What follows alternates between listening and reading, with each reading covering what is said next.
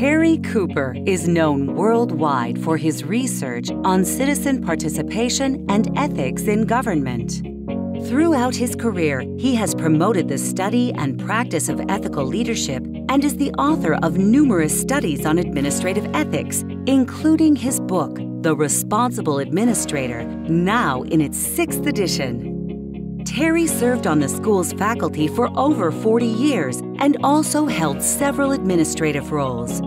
He was a principal investigator in the USC Neighborhood Participation Project and provided leadership to the Civic Engagement Initiative at USC. Recognized for his contributions to ethical behavior in public service, he was elected as a Fellow of the National Academy of Public Administration in 2010, and earlier this year received the American Society of Public Administration's Integrity Award.